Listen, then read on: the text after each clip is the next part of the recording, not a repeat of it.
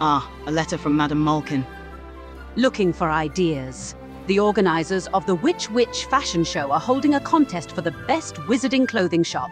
And I simply must win the grand prize, a VIP pass to their next fashion show.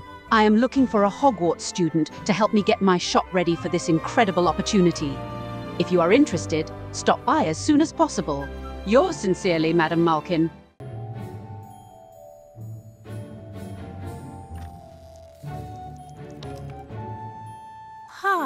No. These just won't do. Hi. Hello, Madame Malkin? I received your note, and I would like to help. Oh, how wonderful. You are just in time too. Dremaine Dreadfowl and Jaqueline Lamont will be here any day. I don't understand. They are coming to judge the contest. You do know who they are, don't you? I have no idea. Who are they? Very famous wizarding fashion designers, which means we will need to pull out all the stops.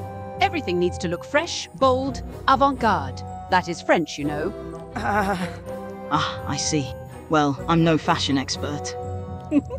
That's quite all right, dear. Leave the fashion to me. I'm already at work on pieces everyone will want in their wardrobes.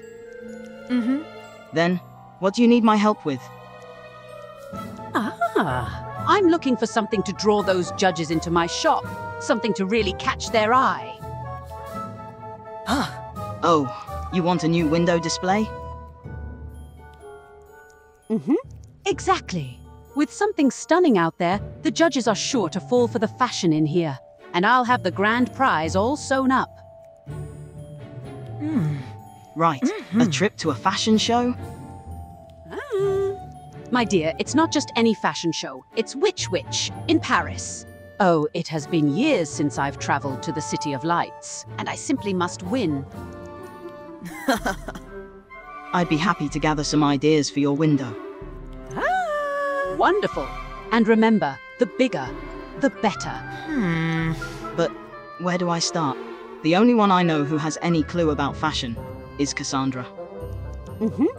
Then I suggest you pay her a visit. Now, off you go. The clock is ticking.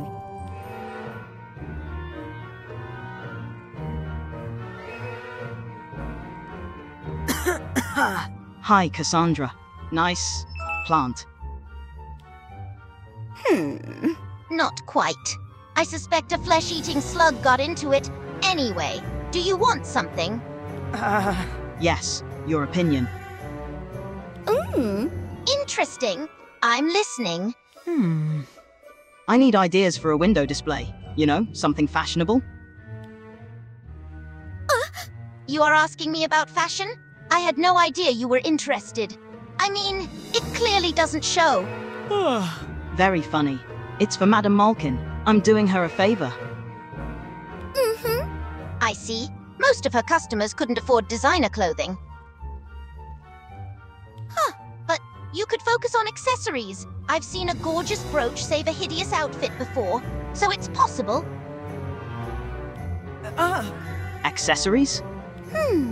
Jewelry, handbags, belts, hats. I know what accessories are. I just did not think of that. Of course not. That is why you came to me. Anyway, choker necklaces are all the rage right now. Wow. I see. Bold accessories. You know, the kind that make a real statement. They're having a moment right now, too. Got it. This is helpful. Thanks, Cassandra. Speaking of moments, this one is over. Goodbye.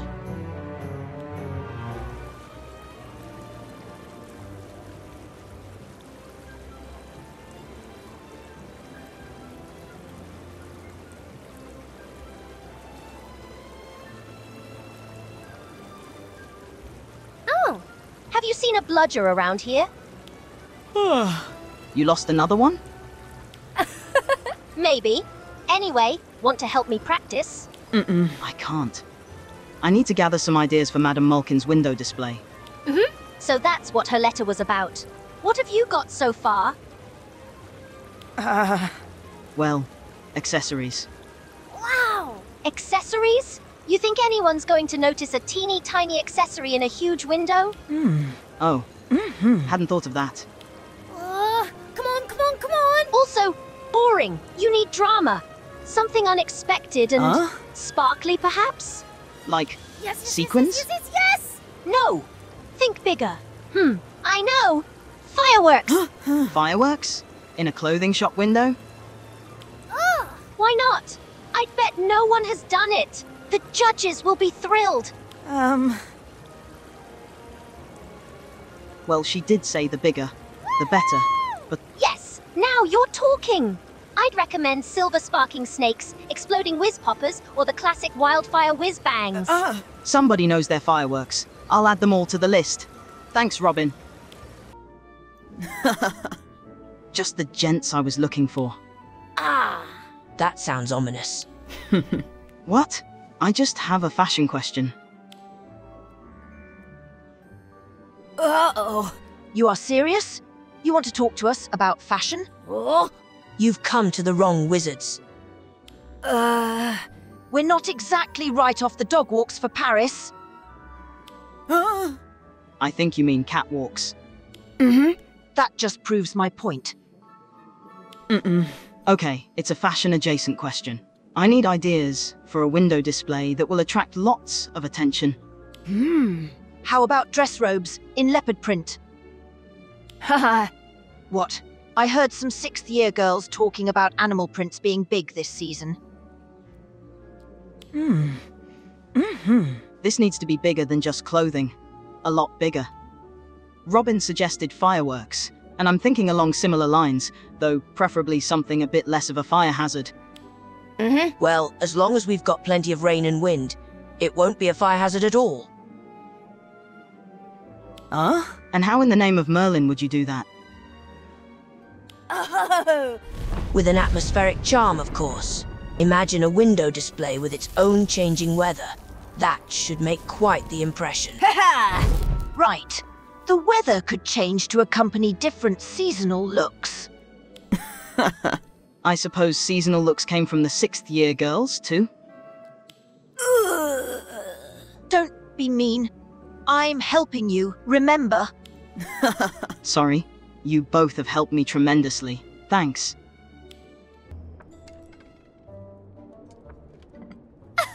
There you are. We've been looking all over for you. We've heard about your project for Madame Malkin, and we are here to help. Hi. Brilliant. I only have a few things on my list so far, and they are unexpected.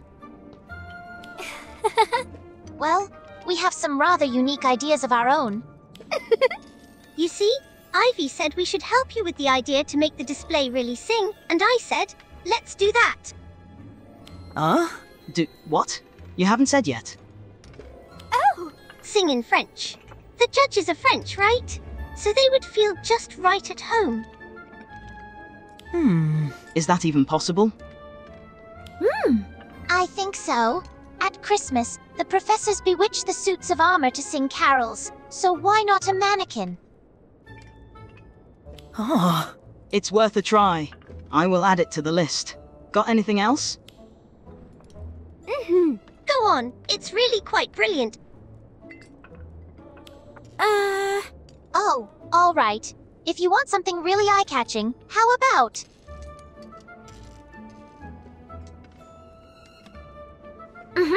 Well, what do you think? It's amazing. I have never seen anything like that. I told you so. I can't wait to show Madame Malkin. Thanks. Hi. Hello, Madame Malkin. There you are, and not a moment too soon. The judges for which witch will be arriving tomorrow. Then you will need these. Yes, how bold. I can see it now. And this last idea, pure genius. That was Ivy's idea. In fact, all of these ideas came from my friends. Oh, give yourself some credit, dear. You were the one wise enough to ask them for help. I guess that's true. Oh. Of course it is. And from the looks of it, your friends are quite talented and creative. Witches and wizards. Oh. Well, I just hope these ideas work.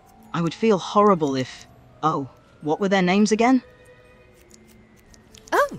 Dremaine Dreadfowl and Jacqueline de Lamond?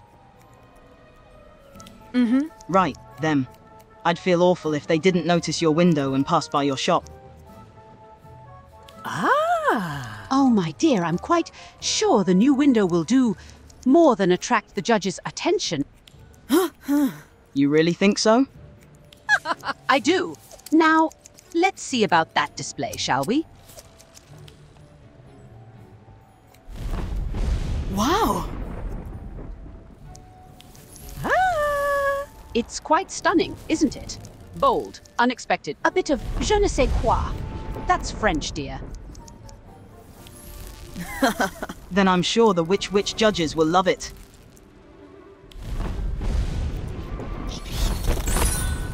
The moral of the story is this. When you find yourself facing tough times, remember to rely on your friends and the support they offer. By working together, you can overcome any obstacle and create wonderful memories along the way. Thank you for watching till the end. If you found this video enjoyable and want to see more voiceover content from me, remember to check the link in the description below. Additionally, for those who don't want to miss out on your favorite series or latest news, you are warmly welcome to join my Facebook group. Thank you for watching. Don't forget to subscribe for more content, and we'll see you in the next episode. Why are my suggestions not being displayed on Madame Malkin's display window? Oh, Cassandra, it must be a misunderstanding. The accessories must be inside the shop, I'm sure. Never ever come to me with your silly questions. Am I clear to you?